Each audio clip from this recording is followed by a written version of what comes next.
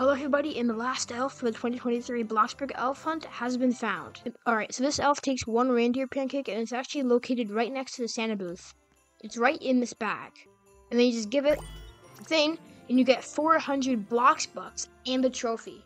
Alright, so the 15th door is glowing green, but we can't open it just yet, so tomorrow I'll make a video where I open this door.